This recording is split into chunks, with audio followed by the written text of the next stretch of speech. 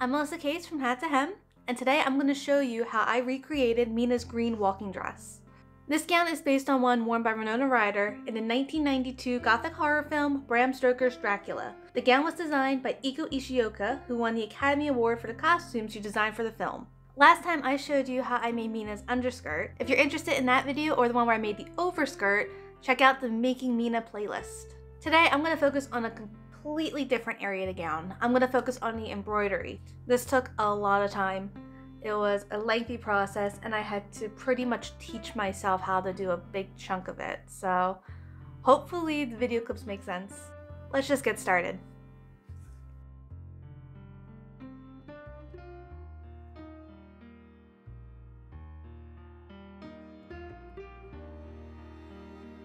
To start off, I did a rough sketch directly on my mock-up.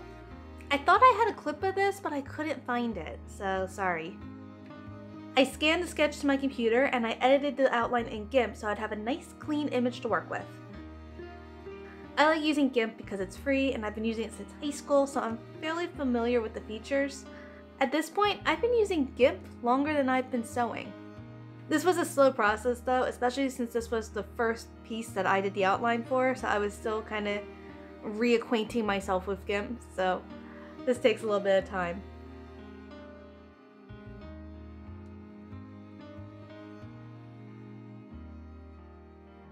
I actually sped this video up to 10 times speed and it still took over a minute to do this little section. If you thought that took a while, just you wait, because I still have to do this in Embroidery. I tried to work by section with this part, outlining the stem first, then the black part of leaves, then the olive green inside part of leaves.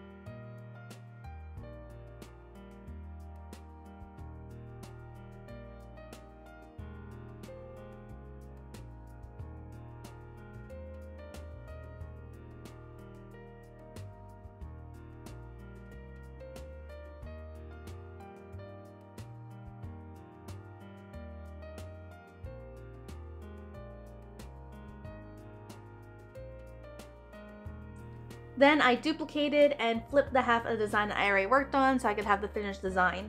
This saved time and made sure everything was nice and symmetrical. Here I'm running the stitch simulator to make sure everything is in the correct order. I had to change the hoop size to the multi-hoop option and adjust the scale to what I wanted. I printed out the design so I can confirm that everything was the size I needed it to be. This took a surprisingly long time, as you can see from this clip. Okay, I have to leave for work in 5 minutes, so I'm going to try and make this quick. What I have left to do is obviously to finish the bodice. It's going to need boning, sleeves, a front, and this is all going to be embroidery. It took me about 6 attempts to get that to the right size and everything, so that was fun. Once everything was good, I was able to hook up my embroidery machine to my laptop and transfer the files over.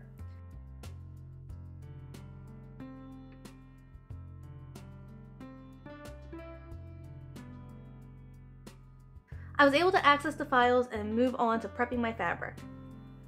For this next part, I needed my fabric, an embroidery hoop, sticky stabilizer, thread, scissors, pins, and a seam ripper. The first thing I did was cut a piece of stabilizer the length of the hoop. Without removing the paper backing, I pressed the stabilizer backing side up into my hoop. Once it's secure in the hoop, I scored the backing along the edge with a seam ripper or scissors. Honestly, I just used whichever was closest to me. And then I peeled the backing away. I pressed the fabric against the sticky stabilizer and I made sure to keep it nice and smooth.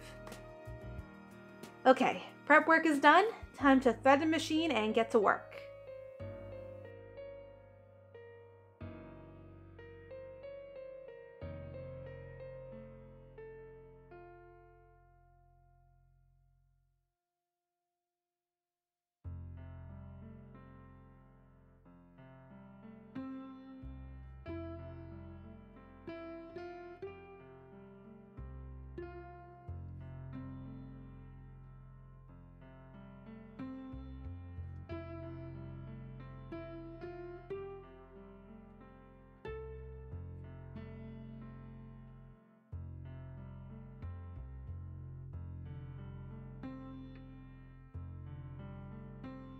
Once the first section of the embroidery is done, it makes a guideline that you can use to line up the next section.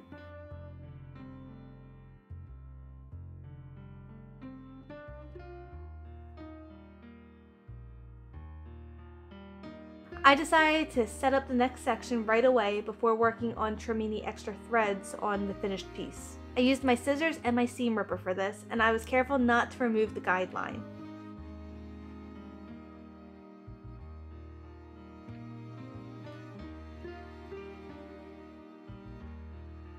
I repeated the stabilizer steps and I put it back in my machine for the new guideline.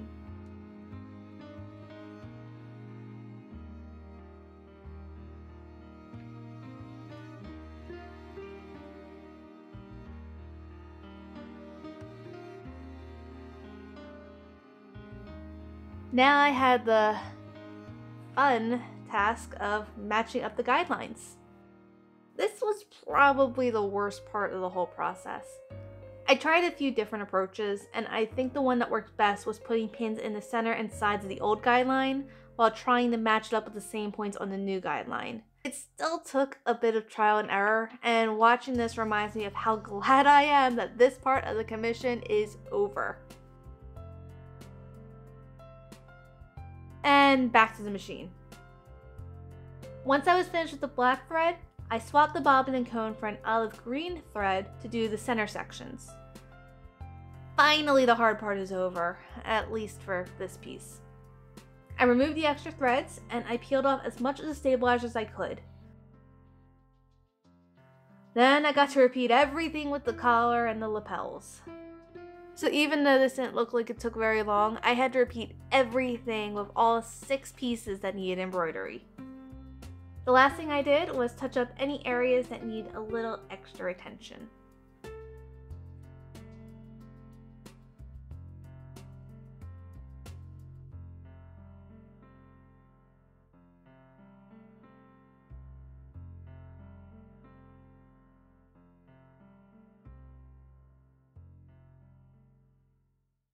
And that's it.